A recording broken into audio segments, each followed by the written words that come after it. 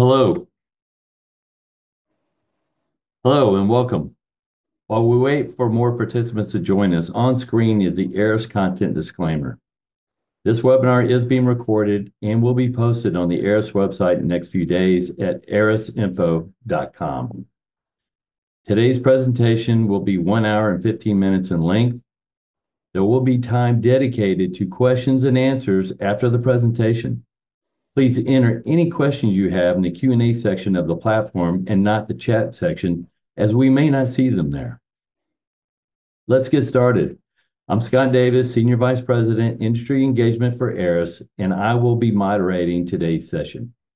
If you're not familiar with ERIS, ERIS is an environmental risk data and information service company that provides high-quality reports for environmental site assessors, conducting due diligence and site assessments of real property. Our latest platform, Scriba, brings ERIS project information about your site seamlessly into the report writing phase, and this can be done during your site visit using the ERIS mobile app. Today, we'll be discussing the environmental due diligence considerations for commercial real estate when the presence of PFAS is found on a property. The EPA's final rule designating PFOA and PFOS as a hazardous substance under CERCLA went into effect on July 8, 2024. We will talk about the implications to environmental professionals and strategies for managing risk and moving deals forward. We are fortunate to have with us today an incredible panel. I'd like to welcome them and give each a very brief introduction, but I encourage you to visit erisinfo.com to learn more about them. First, we have Dana Wagner, Director of Environmental Due Diligence Services and Senior Principal and Vice President with Terracon. Dana has 35 years of experience and specializes in transactional environmental due diligence, particularly for the financial, legal, and investment sectors throughout North America, Europe, and Asia. Next, we have with us Megan Culligan, a partner and environmental attorney at Holland & Knight. Her expertise includes renewable energy, pollution prevention, and brownfields redevelopment. Megan also works in regulatory compliance, risk management, and Superfund matters. And finally, we are also joined by Jared Dabrowski, Senior Vice President at NFP's Environmental Insurance Practice. Jared has over 20 years of experience in designating insurance programs, environmental exposures, and environmental risk management. Prior to NFP, Jared worked at Santander Bank, New York City Department of City Planning, and Stantec Consulting. Megan? Hi, everybody. I'm excited to kick this off. And I know that our group is diverse, but we have principally consultants. And so, I end up being the person who is looking at your reports. And so one of the things that we thought would be helpful would be to outline the legal framework for what we are looking at when we get those reports and what type of risks and liabilities we're thinking about on the back end with clients. So can you go to the next slide, please?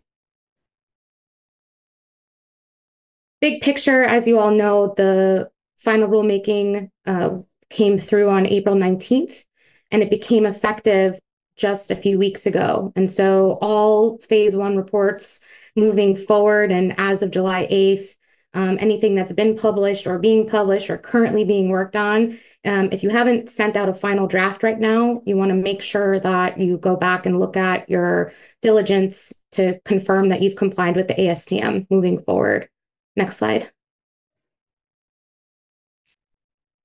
So one of the big questions that our clients are asking us is, what are the ramifications of this rulemaking?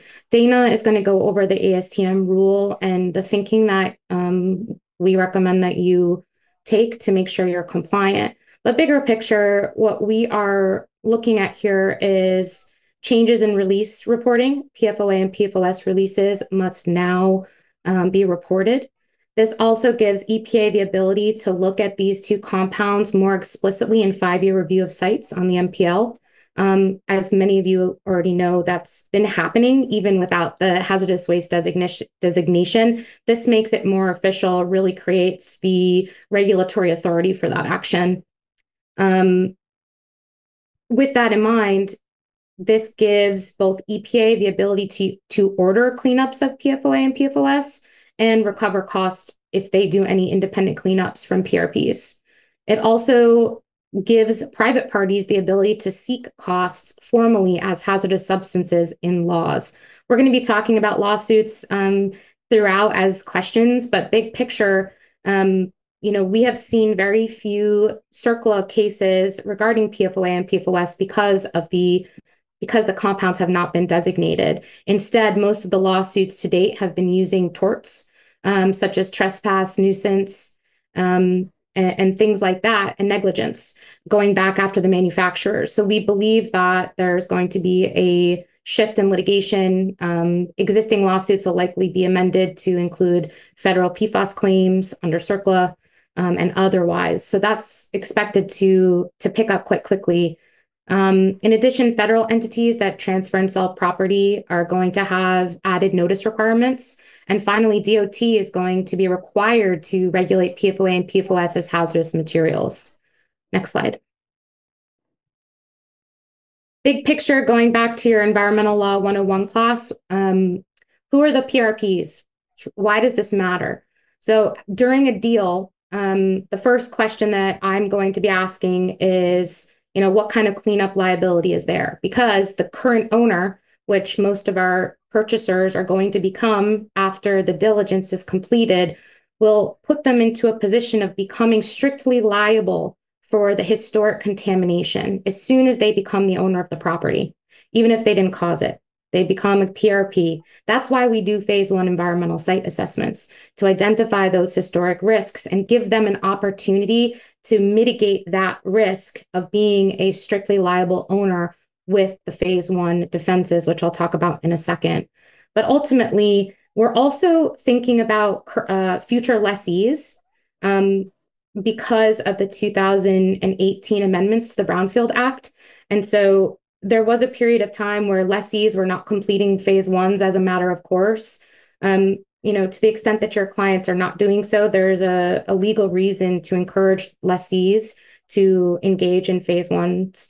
For that reason, they have the ability to have the BFPP and other landowner protections as a lessee. And so kind of thinking about this type of liability, what this means is that EPA can go after that landowner, even if they didn't cause the contamination, and they can wipe their hands clean and say, that's the only party we're going to go after. We're going to minimize our time and energy and effort, even though we know there's probably historical parties that had responsibility, whether on-site or off-site. They will limit their costs by working with only one PRP. Sometimes it's the party with the most responsibility, and sometimes it's the current landowner. Then EPA and other state regulatory bodies will expect the named PRP to go seek cleanup costs from other parties using CERCLA contribution actions. And so in essence, our clients that we're representing at purchasers can be put on the hook for this historic contamination that they did not cause. And it's, I believe, our job in the industry to ensure that they fully understand that risk. Next slide. So kind of coming back to the purpose of the phase 1, sometimes, that's actually one of the first things that I'm going to be looking at, and my legal colleagues will look at is the phase 1 done in compliance with the ASTM?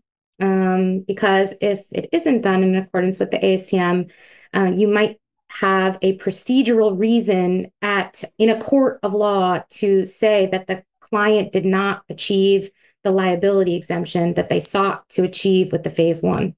Even we've seen cases, a failure to sign a phase 1 by the professional engineer has resulted in courts determining that the prospective purchaser who became the current owner still has CERCLA liability. They did not achieve the liability exemption. So compliance with the ASTM is critical for our clients. I know that it is a way to bring clients in the door. And so a lot of companies are working really hard for not a large, if any, profit margin. So it can make it challenging, but it is a critical component of the liability protection for our clients to ensure that our work is done in accordance with the ASTM.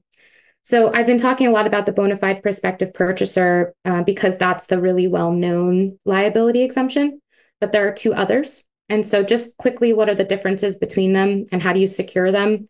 First, phase one is one of the two components to secure, to just make sure that you have it. Doesn't mean you'll keep it, but you get it. If you do the phase one in accordance with the ASTM and you ensure that you're not affiliated, which is a very complicated definition, with any of the parties that caused the release. Then the prospective purchaser is going to need to do their continuing obligations to make sure that they maintain that exemption. So for our consultant teams, whether it's through the lawyers or the consultants, we try to make sure that all of our clients walk away from a deal knowing what steps we all think are reasonable for them to take as they move forward with the operation of their property. So I do think that that is a combination requirement that our consultant and legal team should be collectively thinking about to help our clients think through risk mitigation. So bona fide prospective purchaser, that applies when you did a phase one and it was determined that it was dirty or probably dirty. That report will help you secure that particular exemption because it's basically that the party knows about the contamination. The next one, the contiguous property owner exemption, is for scenarios where you do the phase one and the next door neighbor is the sole source and cause of any contamination that is found to be or expected to be identified on the site. And then finally, the innocent landowner is the party that completes the phase one and there's no contamination or likely contamination identified, but then at a later date, there is indeed contamination identified. So those are the different scenarios that the legal teams will be looking at your phase one reports through. Next slide. And I believe final slide. Okay, yes. So last big thing I wanted to talk about, and this is the stuff our clients are spinning their wheels around right now. In essence, on the exact same day, and if you haven't read this, if you take anything away from this besides everything Dana and Jara are going to say, but from me, please go read this policy because it outlines what EPA is thinking about who they're going to come after, what sites they're going to look at for prioritizing cleanups. I have the list here from kind of my own summary of the enforcement policy, but in essence, they're taking a very practical approach by saying they're going to be looking for the parties that have actually contributed to the contamination. They're looking for the manufacturers on site, next door, the parties that are using PFAS in their operations and have caused the discharges. Most federal facilities, I think that's them, and giving us the heads up that they understand that PFAS are at most firefighting facilities and by the DoD. And then just in general, industrial parties are at higher risk because PFAS are so ubiquitous and used in most industrial practices. They are less likely to pursue the entities that it's been determined that they didn't have a direct cause. They didn't directly cause the contamination. We're in the industry referring to them as the passive receivers in essence. So for example, POTWs that are handling wastewater, wherein a party was discharging PFAS for a long time and nobody even knew that there was PFAS in the waste streams, whether it was the party or the POTWs. That could change as the POTWs are gaining knowledge of PFAS in their systems by requiring reporting. So that's something for POTWs to be thinking about. EPA is not saying we won't come after you ever. They're saying we're not intending to, as long as you don't make it worse, is my summary. With that, I'll pass this over to Dana about what would entail a ASTM compliant phase one. Thank you, Megan. And again, like Megan, I'm going to go into a little bit of primer territory. We were looking at the pre-questions that were coming in. And I think there are a lot of questions about how one goes about understanding what the PFAS risks are at your site. So with that, let's talk a little bit about how it was. So with the ASTM E152721, of course, it included emerging contaminants as an ASTM non-scope item. and that is typically addressed as an additional service.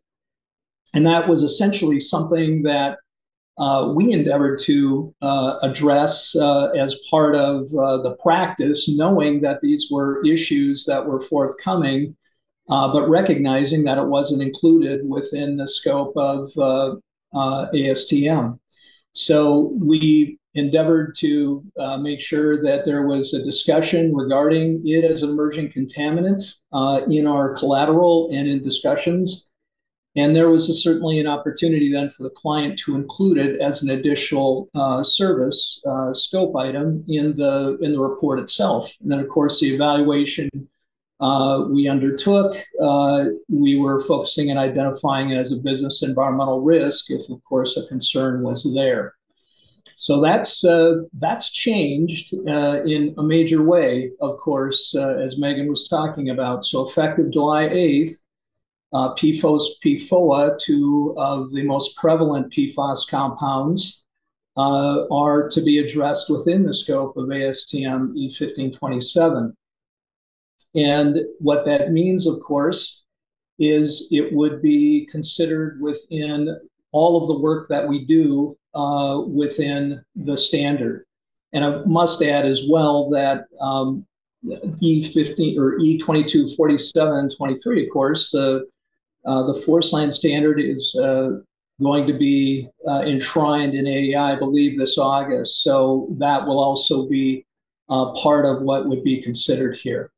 Now, with that, we have this idea of PFOS, PFOA. Other PFAS compounds outside of PFOS, PFOA may still be considered a business environmental risk. That's important to take away. One key aspect, and this is going to the questions that we were getting about how do you address this, and I've seen this come up time and again with clients. And again, we would apply essentially a rec logic approach and establish the site-specific risks, accounting for the regulatory framework and the use factors ultimately as far as what you do with it. So again, that's an important element here. Again, enshrining this, rec logic equals the PFAS rec logic. You're going to be looking at the very same elements in an EP, making a determination on the basis of weight of evidence relative to the elements that are reviewed as part of the ASTM scope. So that's important to emphasize, but we also want to consider that when you're looking at other typical items or constituent of concern that are considered within the ASTM scope, hazardous substances, petroleum products, you also have this idea of what are the characteristics that they bring forward. And each of the constituents have different characteristics, of course, which make them a little more difficult to manage and to investigate, to remediate. No different with PFAS. And it's really important when you're doing your evaluation that you take into account some of these key characteristics. And physical setting, of course, is always important when setting your conceptual site model for evaluating risks that are being posed by the findings that you're identifying, but really even of more utmost importance here. So a couple of key characteristics, readily mobile in soils. If deposited, it can basically entrain quite quickly.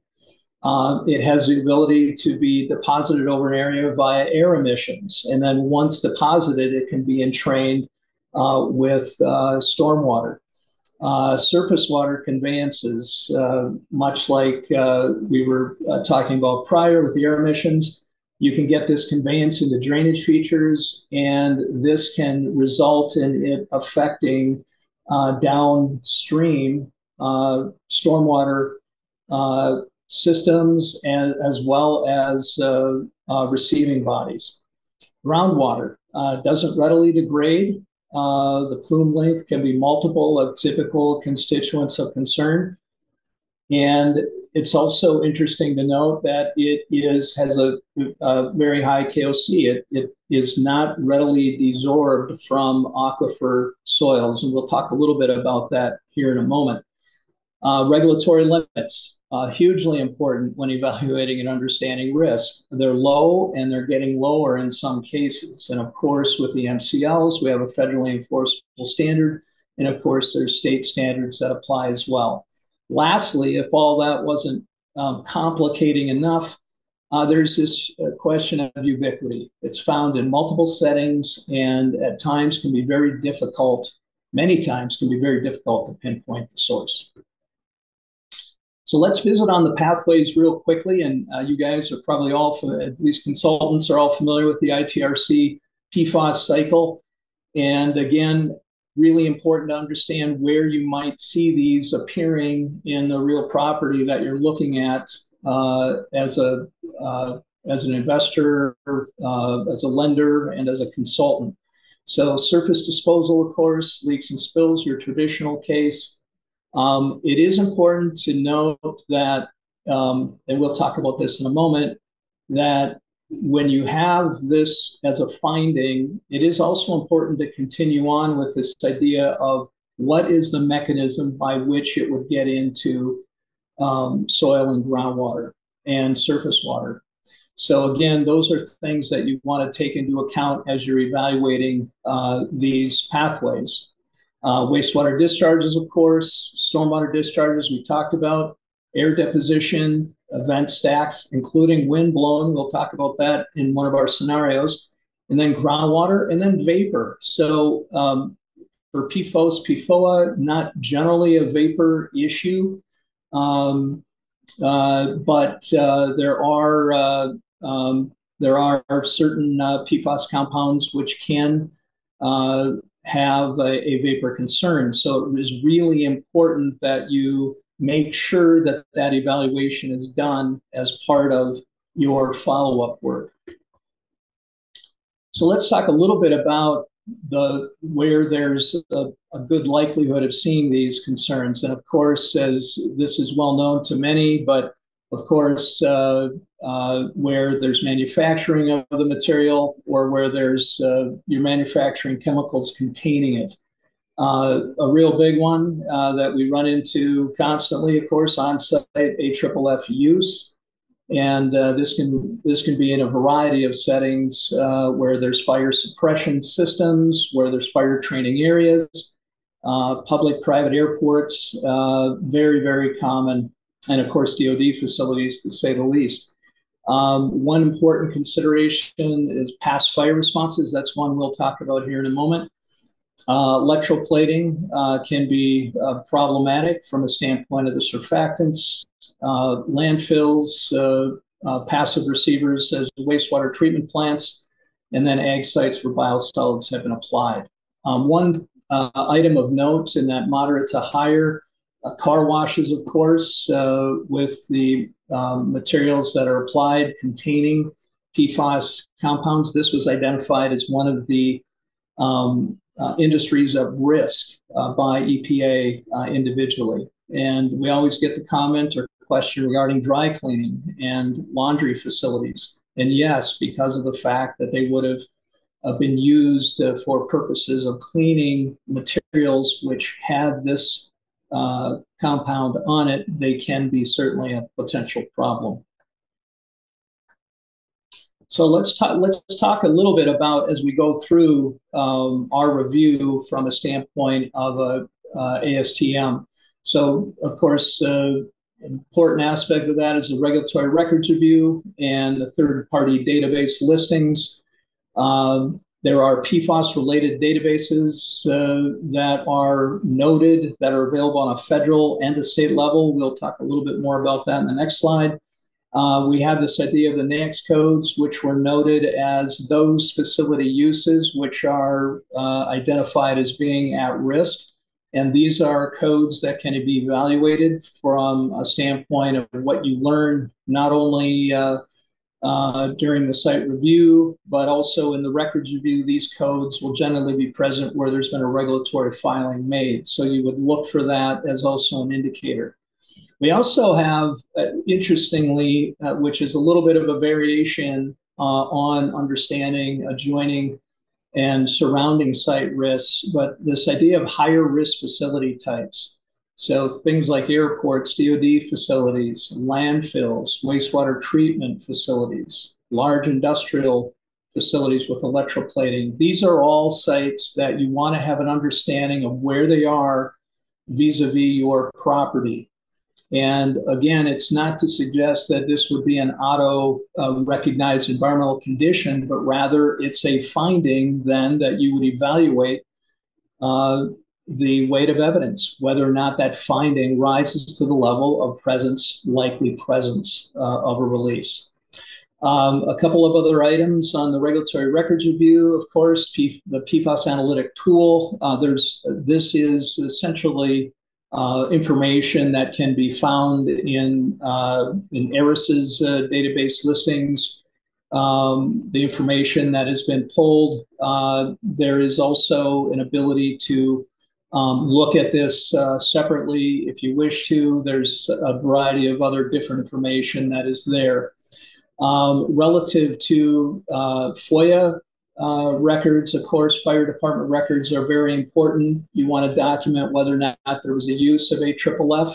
You also want to find out if there were fire responses. It's very common for them to record all their responses, but it's really important to understand if there was an actual fire response, and in particular, if they used AFFF. Let's talk a little bit about that PFAS data landscape. So again, as noted, federal level PFAS databases. ERIS also curates state level PFAS databases, and they're available in 37 states. The quality of the information is highly variable, so that is a cautionary note. Firefighting training sites, survey responses, groundwater sampling locations, potential PFAS handlers, and that type of thing. The information that is available is growing, and continue to evaluate that to understand what is coming in new. Make sure you're in contact with ERIS to talk about that very thing. You also have an ability to look at other data sources as needed, and based on the environmental professional's determination. Keep in mind, again, we're following ASTM, so it has to be information which is considered readily ascertainable and practically reviewable. So the historical review, real quickly on this, of course, the site adjoining and surrounding, and you're going to be looking for evidence of various of these types of features that are present.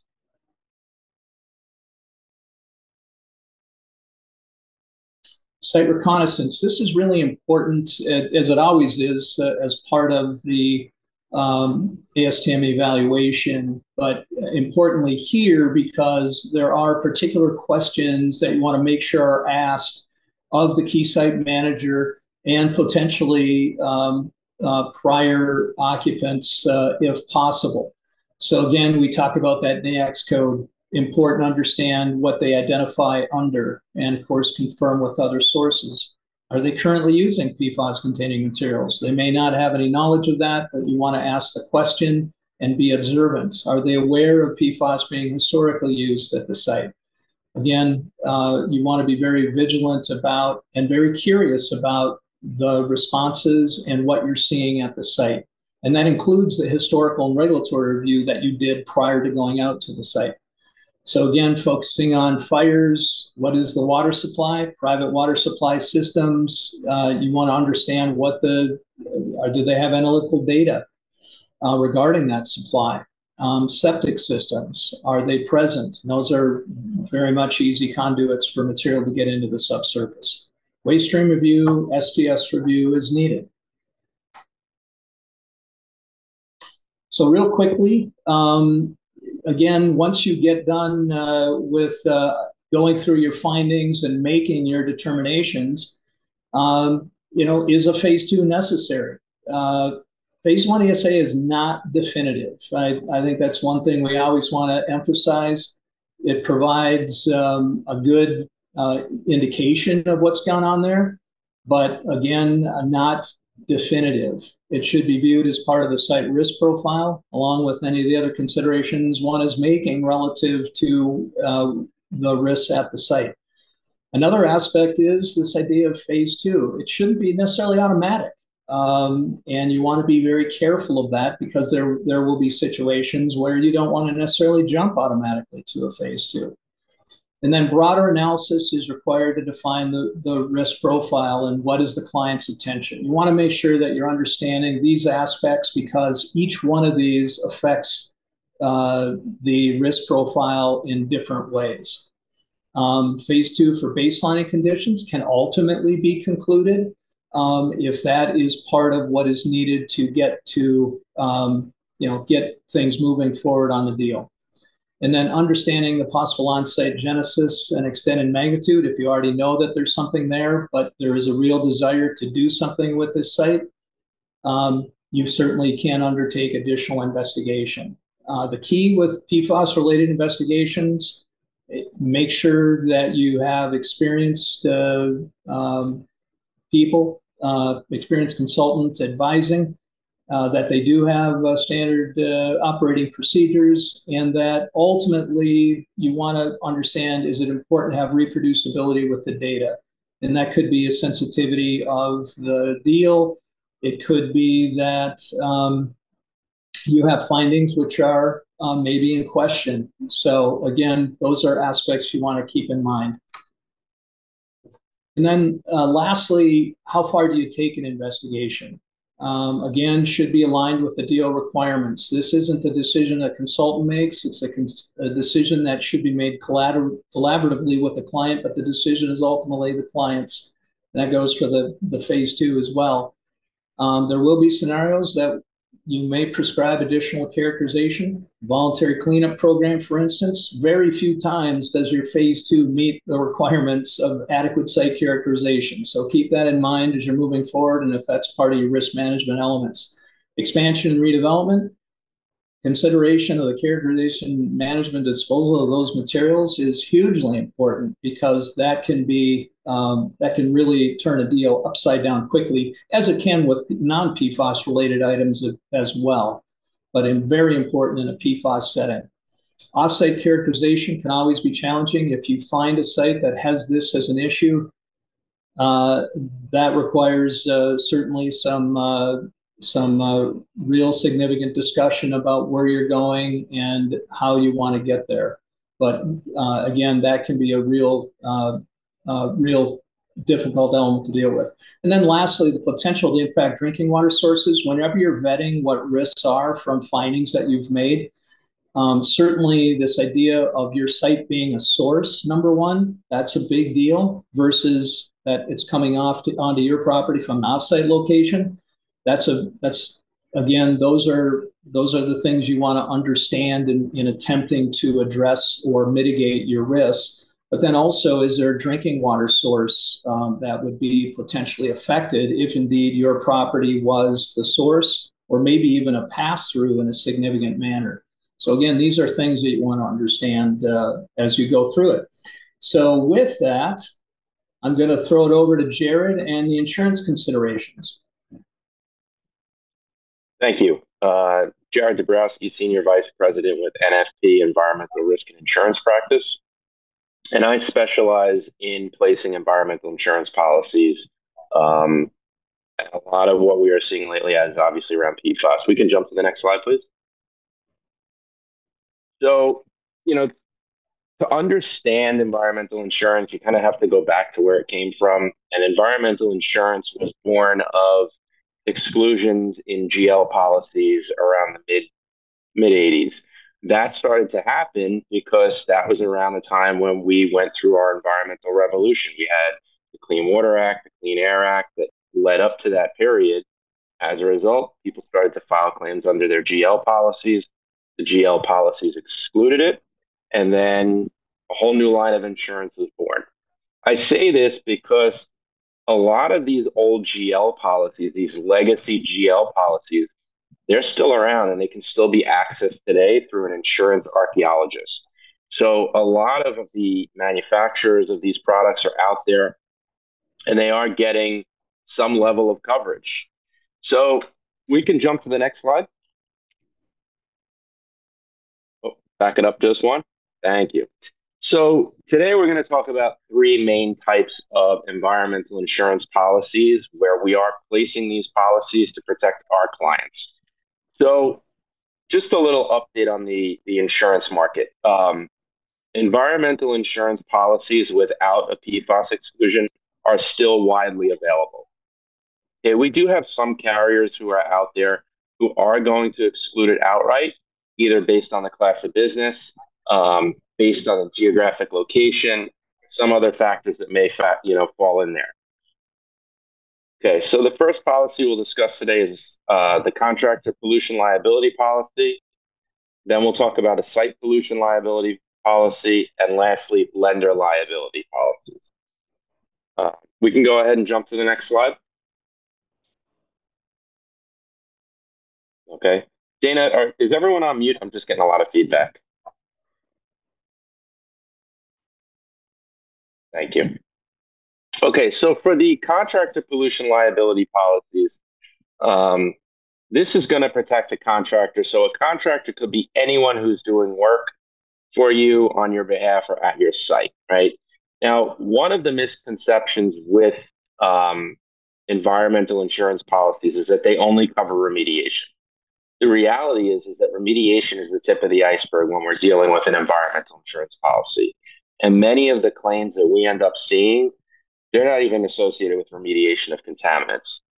These policies are going to cover remediation, third-party claims for bodily injury, property damage, legal defense, which is a big one, transportation, non-owned disposal site, natural resources, and a few others.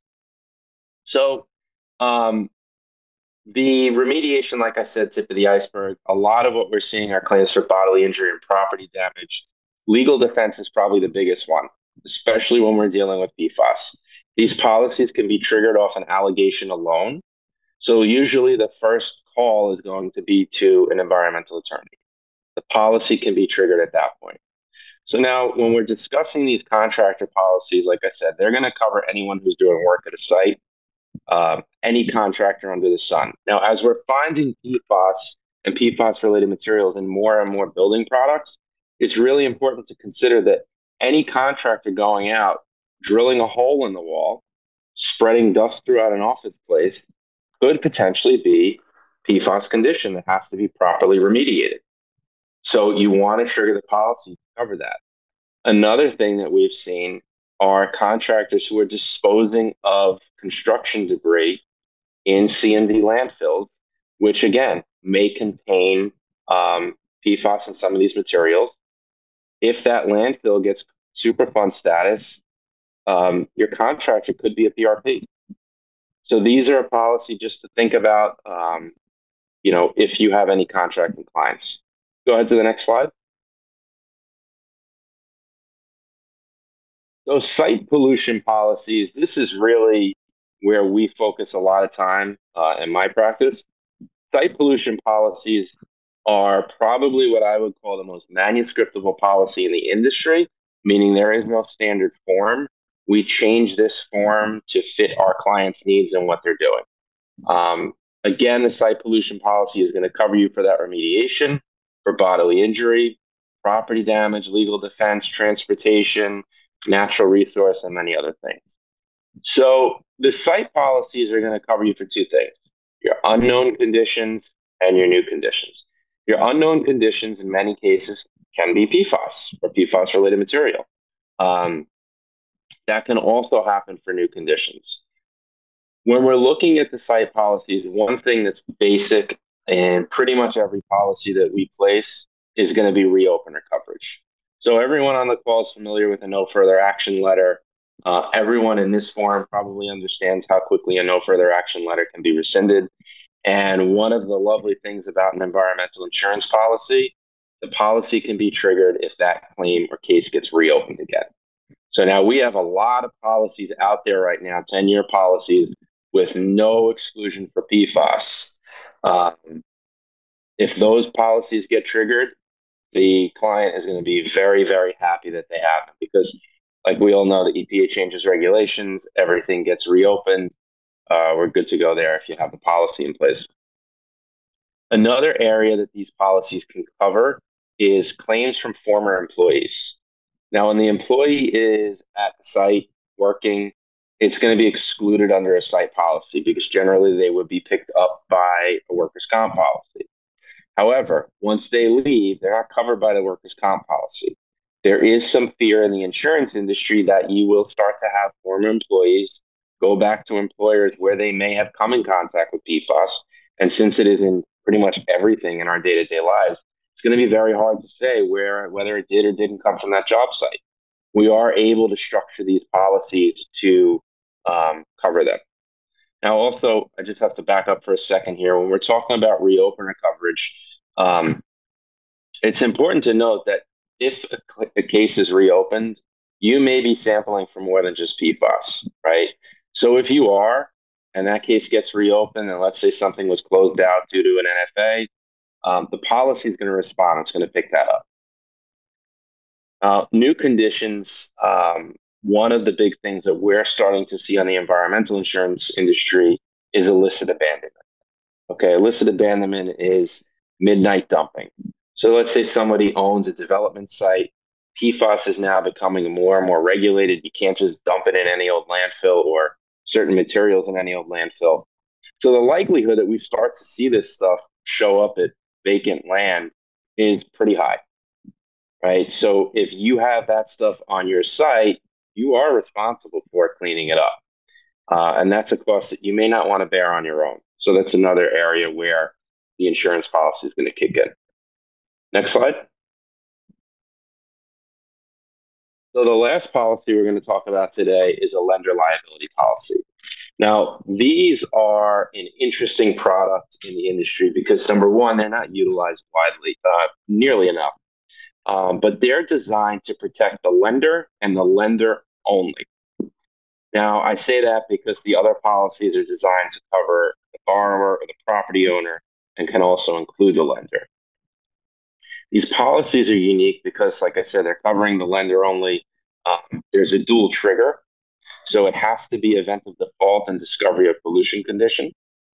And what's also unique about these is that they're underwritten off the borrower's financial.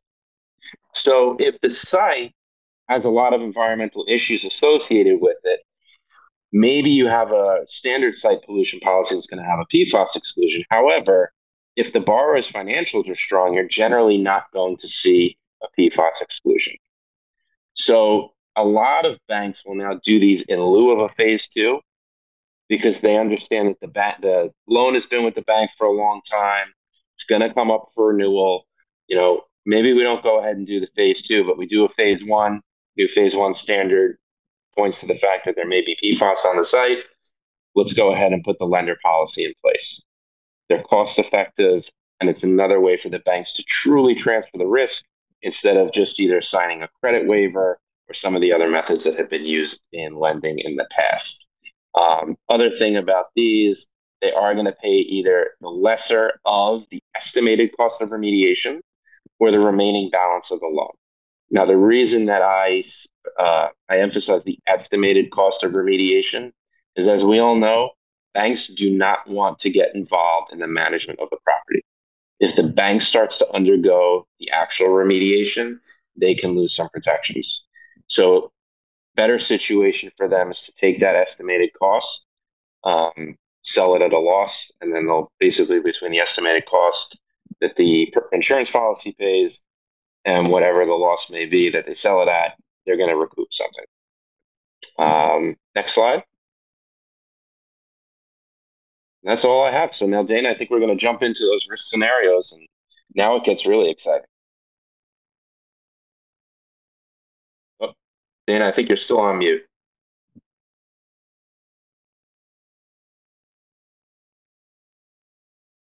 Well, we're waiting for Dana to come back. Jared, great job. Thanks. Yeah, thank you. Have me now? Yeah, now you're good. We got you. All right. And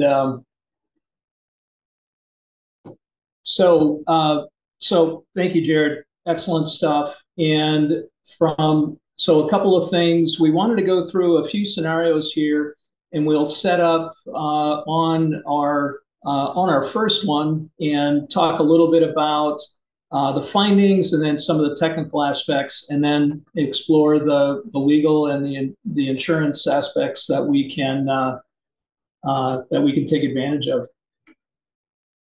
So with that, scenario number one that we're looking at. So this is actually a loose takeoff of an actual scenario that I had worked on. And so this was a former Air Force Base hangar and fire station. And the seller is a local economic development authority. And we're going through the stakeholders because it's important from the legal aspects as well as just looking at the risks. Proposed use, redevelopment as a data center. Physical setting, shallow groundwater, silty sand with a nearby creek. Again, those features that you recall from the key characteristics. And the site itself is on municipal water supply, good thing. Regulatory records of view, the site did appear on the PFOS facility database, no past site investigations. There was evidence of hangar and fire station from 1950 to 1980. And the site recon, which included a review of the hangar and the fire station building, indicated that there was evidence that the fire suppression piping was still present, and as well as no water separator for the fire station.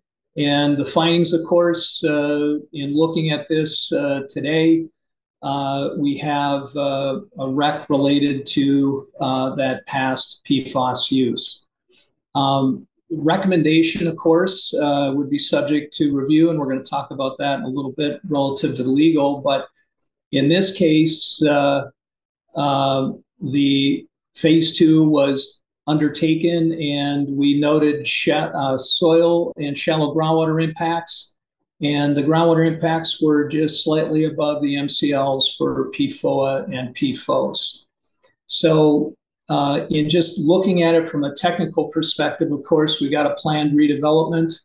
And there's a few things to keep in mind there. One, relative to a building that has this type of PFOS accoutrements still present.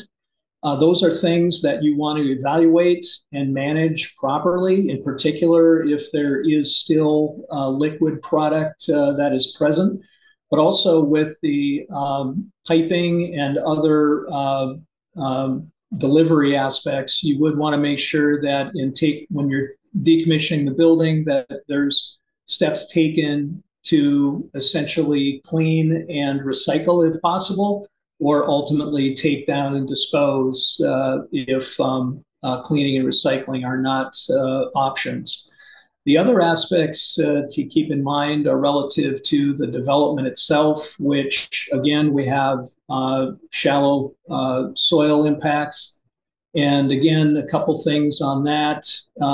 Soil impacts, you certainly would be looking at managing what you can from a standpoint of source removal. That's always advised if you're going to be going in at a site, and then keeping in mind the disposal aspects of that. You want to make sure that you're contacting local disposal facilities to understand what they can accept.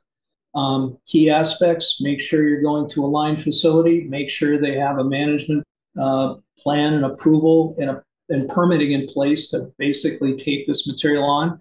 And then lastly, and very importantly, make sure that the characterization that was done relative to the impacts are certainly covering the PFOS compounds that they will be regulating, which are going to be, I guarantee it, far more than PFOS, PFOA. And then make sure that you have a proper sampling interval.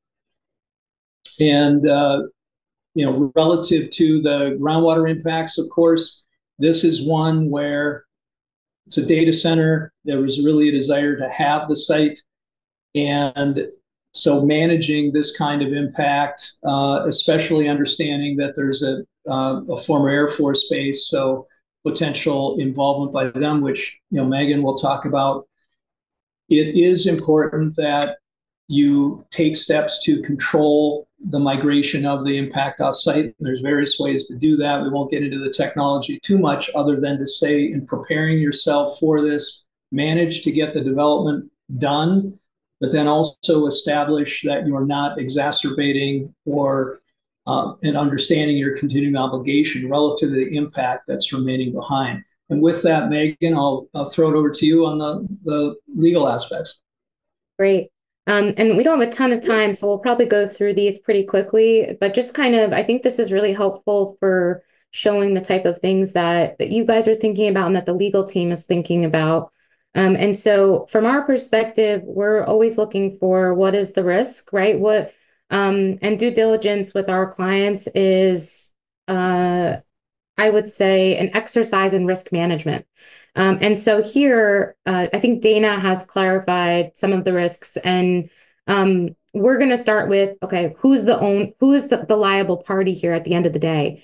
Statutorily, as we mentioned, the new owner will take on that liability, but here they've done a phase 1 environmental site assessment. That will be very helpful to the extent that there's any future issues against the new owner. We will be looking at whether or not there's a drinking water issue, not here because of the municipal water supply. So I go right into the phase 1. I'm like, is this is that the issue here? And I'll look at whether or not the planned development will result in any potential exposure to the soils. And from there, I step back and say, okay, how do we mitigate any liabilities? And the big liability that is left open here is third-party defense costs, which Jared was talking about a little bit earlier. In essence, just because you achieve the bona fide prospective purchaser exemption, the PFAS is there, doesn't mean you're out of the liability stream. You still have to prove that.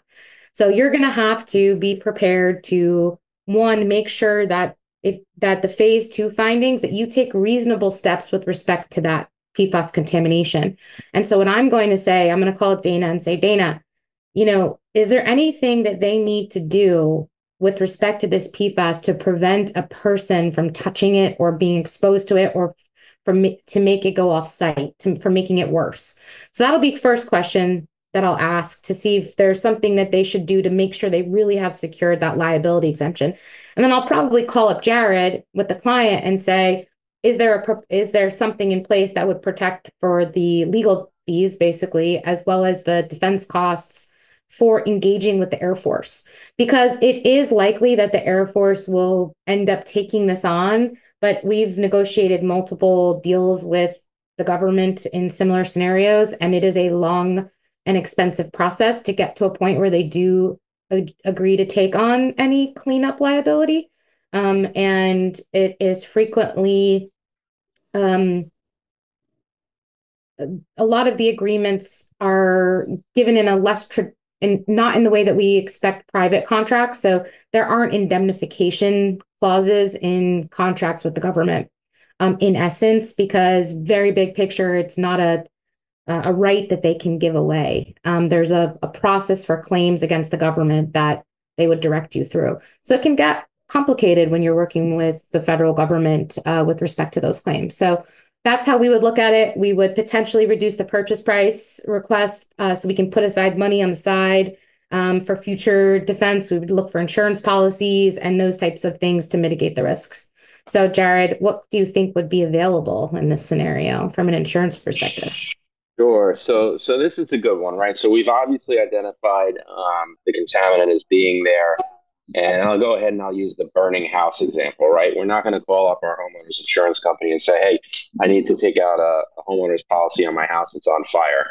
So you're not going to get any remediation coverage in a site like this. But what you can still get is defense costs. And that's what I would look to do. I would look to get third-party liability. So if anything is confirmed as migrating off-site, and then I would look for defense costs. The other insurance that I would also look to here is a variation of a contractor pollution liability policy, right? Because we are going to be developing the site. We are going to be moving around dirt that we know may or may not have this contaminant in it. So the likelihood of making something worse is there.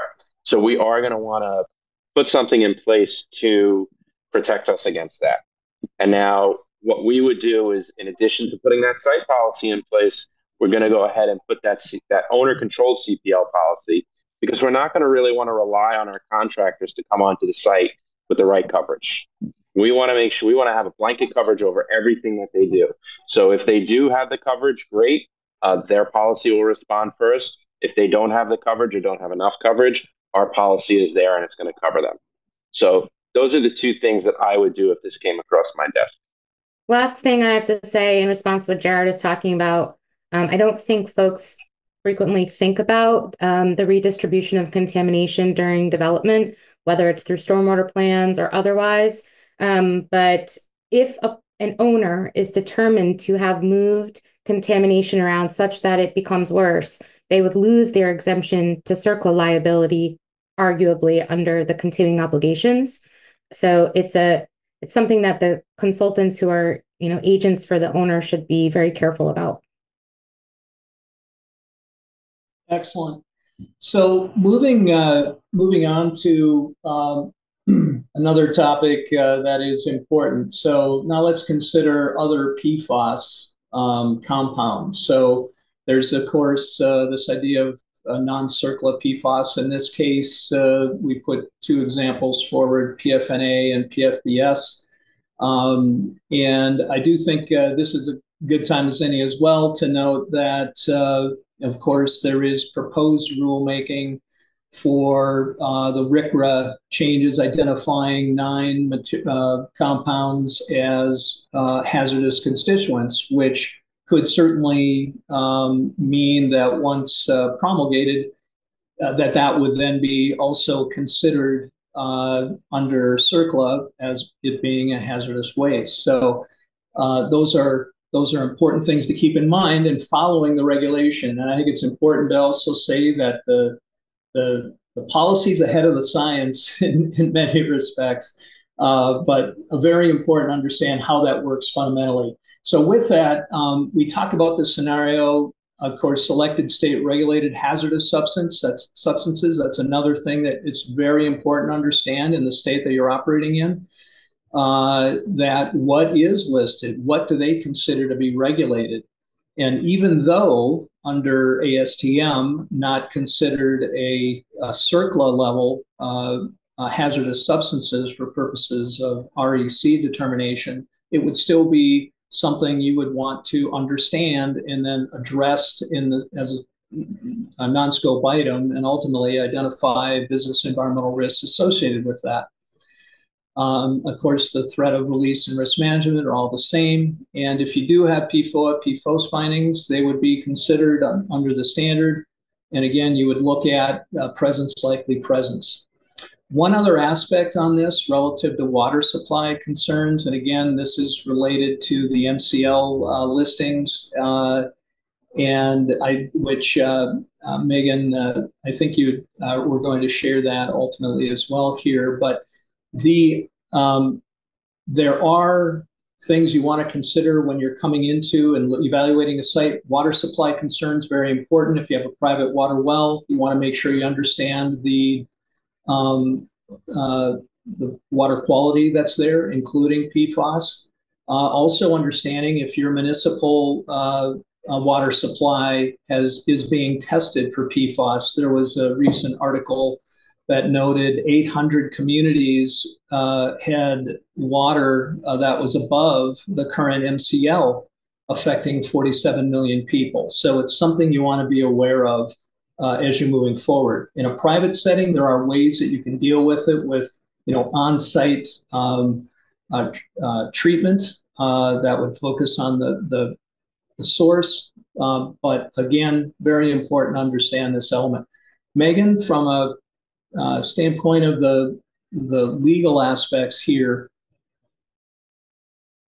The other things that I would add, because you covered a lot of them, Dana, would be, just remembering that, and I don't think I hit this topic too much earlier, but one of the elements of CERCLA liability is that it's retroactive, and they put that into place when they made the law because they wanted to be able to go back before 1980 to clean up the historic contamination. And so, you know, whatever we do right now and what we've been doing for the last 5 years is setting up how our clients can think about this and past risks. So it's kind of like if you're going to the airport, you see something, you say something. Does it necessarily need to be in the report? Those are things to think about from a risk management perspective. But, you know, I think thinking about making sure the risk is known to the client, it should be the primary focus. You have to satisfy the ASTM always. And so in everything else can be creative, as long as the client has brought that awareness. Because if you think that there's no PFOA or PFOS, but we think there's PFBS, you know, how do I handle that in this report? Is what we're working through with people.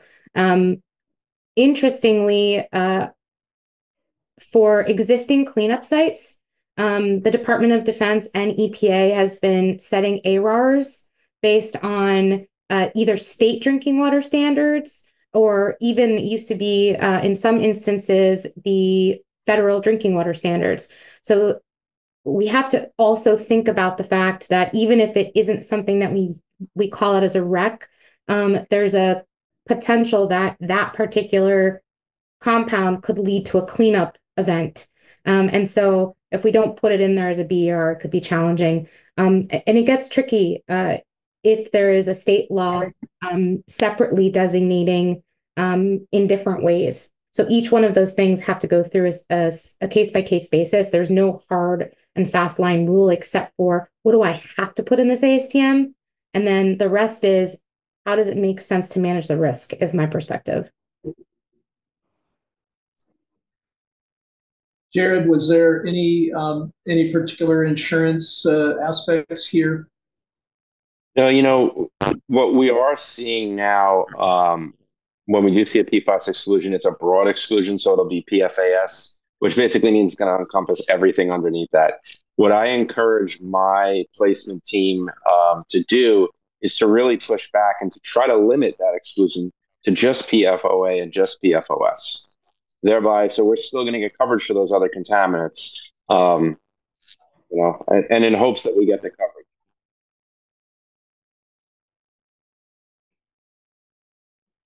So let's we'll jump over to a couple of other quick ones. It looks like we're real quickly on biosolids. Again, we talked a little bit about the review, and again, much like we talked about before, relative to rec identification, but very important you check the historic record and the FOIA because there will. Generally, they do maintain records of where this was placed, but not always, of course, but make sure that that FOIA request is made in evaluating that.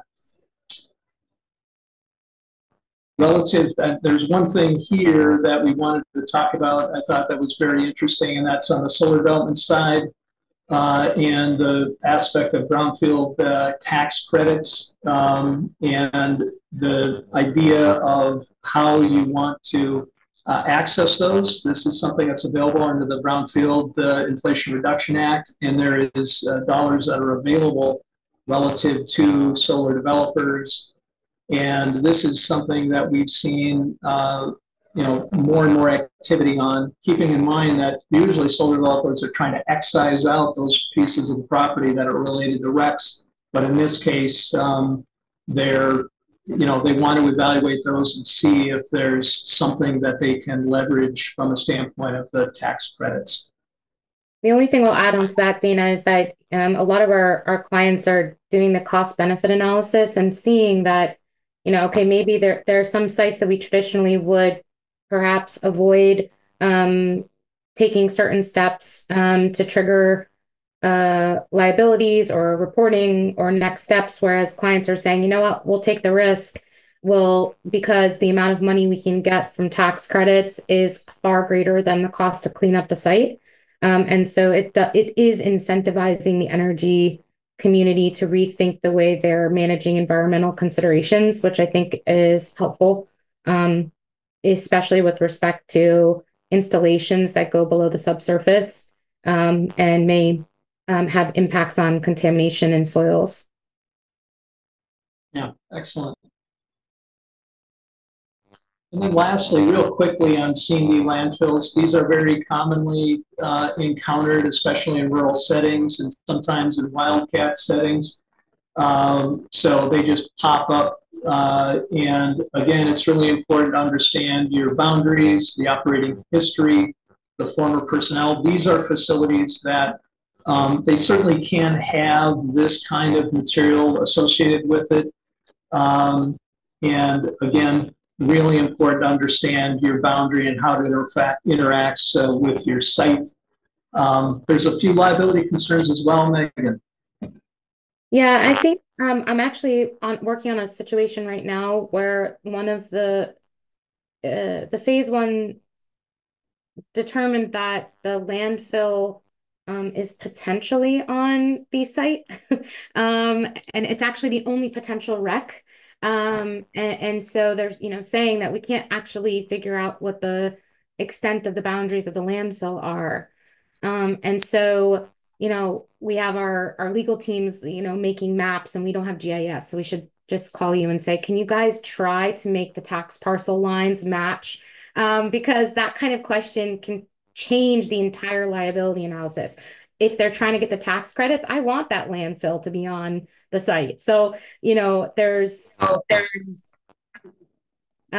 definitely we're looking very closely at landfill boundaries with respect to the direct designation for things like credits and liability. So you can expect follow-up questions if you guys haven't taken it to the next step, and see if we can figure it out. Sometimes you can find records to help figure that out. And usually that's a separate contract than the phase one.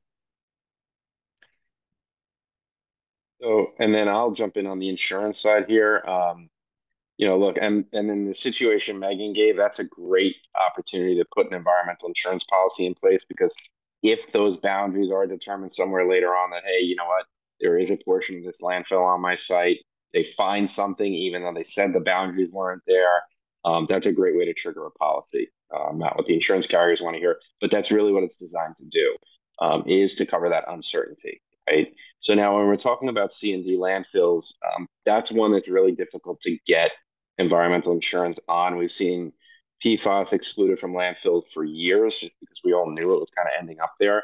But what we do know, and what I did discuss, is these smaller contractors who are bringing waste and debris to these facilities. They may not be the one who's ultimately responsible, but they are going to get pulled in at some point. And a lot of these small contractors, they may not have the means to pull in an environmental attorney to defend them. Their other lines of insurance are going to exclude it. And for what these contractor pollution liabilities cost for a trade contract, it's very minimal. I mean, you're talking $1,000 starting point to get $1 million in limit. So it's one of those things where anybody who's going to be operating at one of these sites definitely should have that coverage in place, because they could potentially get pulled in, and that's not something they're going to want to deal with.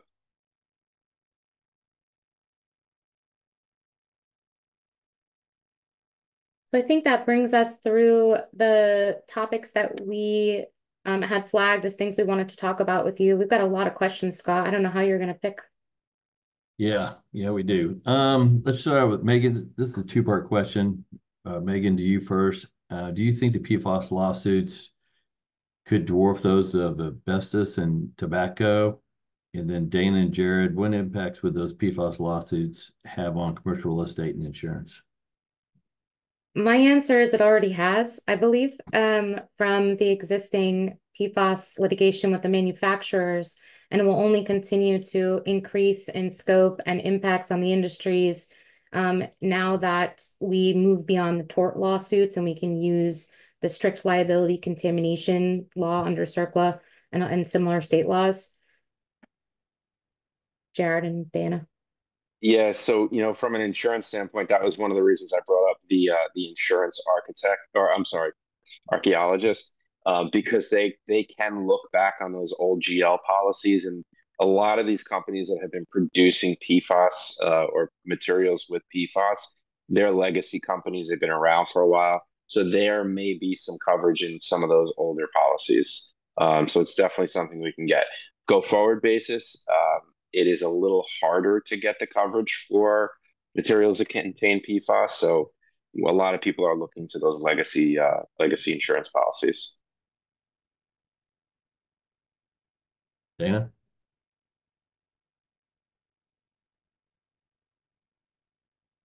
Dana, all right. I'll go to the next question. This is related to the due diligence practice slide. What is the risk of considering more than just PFOA and PFOS as a potential wreck instead of business environmental risk? Megan?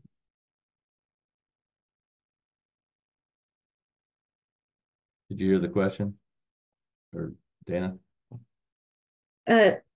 From my perspective, the risk of considering more than just PFOA and PFOS is really dependent on the party. So a seller may be less interested in having anything more than what is required being involved in the response. Whereas a buyer might be more likely to say, I want to see everything. And then that creates, more areas for risk management. So I think it's more about who's your client than what's the risk. At the end of the day, again, my recommendation is if there's any PFAS concern on the site, whether it's PFOS and PFOA, that you're at least speaking about it with your client. Yeah. So consider a site as a retail property. An example could be REI store that's been there for over years, and they sell Gore-Tex clothing, and maybe ski wax, or maybe they perform waxing on skis. And they might have other products as well they sell. Would they be considered a wreck? Or would that site be considered a wreck?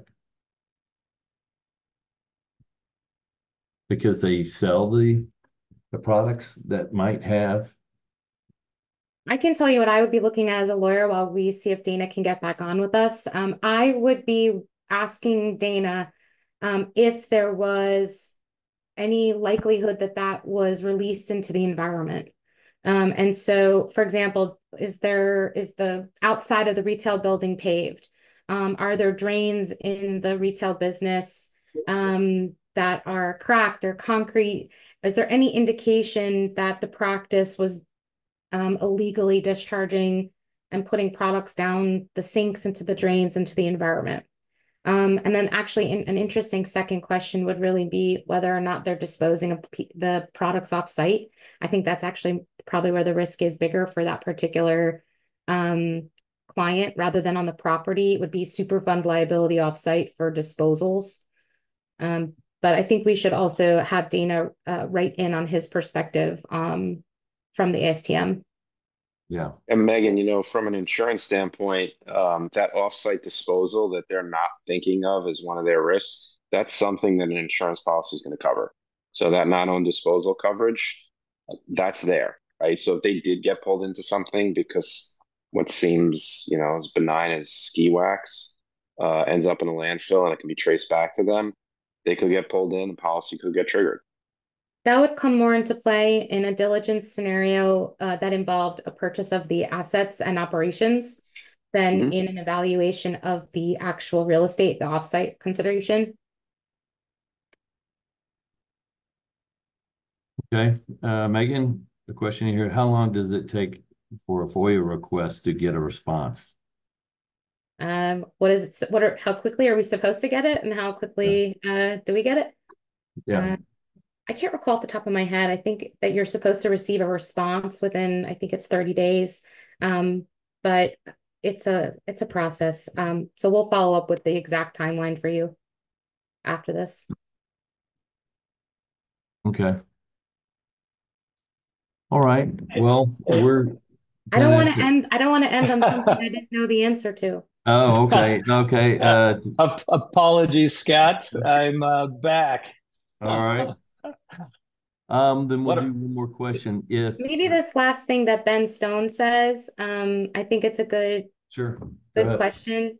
So Ben basically says, since only PFOA and PFOS are subject to an ASTM compliant phase 1 scenario, would a phase 1 prepared prior to the change give a party the BFPP for PFOA and PFOS?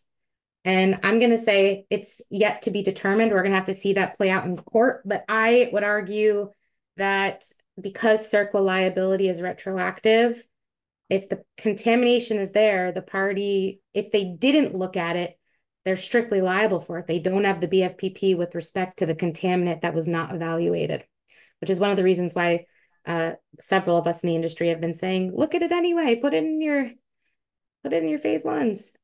But I do think that there's a significant risk there for those phase 1s performed beforehand that did not evaluate PFAS. Dana, do you?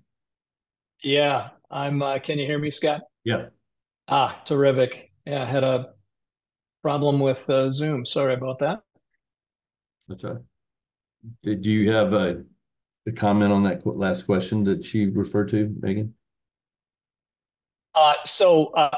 Again, I do think this is somewhat early days. And as Megan noted, there's going to be a lot of information coming forward, a lot of case law coming forward that's going to parse that out. At the end of the day, though, I will say that if making sure that there was a conversation, I think, is going to be important, that had happened. So again, I think that's one aspect. But we will have to see how it's viewed because, again, they were not considered hazardous substances at that point. However, it is retroactive. I think we're going to really be sorting through a lot of this. And I think that's one of the biggest concerns that people have, honestly, at least, clients that we've been working with. All right. Okay. Well, unfortunately, that's all the time we have. However, just, let you guys know, sorry, we're not able to answer all the questions, but the panel has agreed to answer the remaining questions in writing for those that were not answered. So we will send those out at a later date. So please be on the lookout for our email with the answer to those questions. And again, we do appreciate your time for spending that with us. For those you want to read more about due diligence, please visit ERIS Info Hub at erisinfo.com, which contains curated articles, podcasts, and past webinars. Again, please note this webinar has been recorded and will be posted on the ERIS website in the next few days. On behalf of ERIS and our attendees, I'd like to give a big thank you to our panelists for the knowledge and experience they shared with us today. And to you, our audience, we want to thank you for your attention during this past hour. Please enjoy the rest of your day. Thank you for attending. Thanks, everybody. Take care. Thank you.